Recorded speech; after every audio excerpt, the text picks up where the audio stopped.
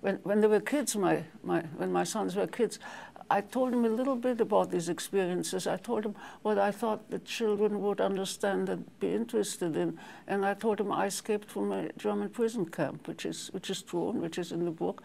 And they went to school and said, my mother escaped from a German prison camp. And the kids laughed and said, ha ha, maybe your father if he was in the army, but not your mother.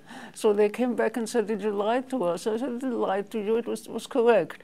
And so in some sense, this repeated itself many years later when I said, look, you know, I've written a successful book about my story. And then, okay, so you've written a successful book. People write books. Everybody writes books whom we know because we know professors. And then last year, the city of Vienna has a program, which is a recommendable program. Once a year, they take one book and they print 100,000 copies of this and they give them away. They just practically on the street corners. They put them out in public libraries, they put them out in post offices and bookstores. You can go in and pick up your copy.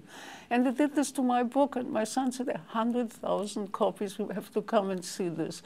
And there was a great feast, and there's sort of a gala party, and the mayor of the city of Vienna was there. So he was very impressed, and I loved it. You know, you love to impress your children. You don't care as much to impress anybody else as your children, except maybe your doctoral advisor. You want to impress him because you need to get your PhD.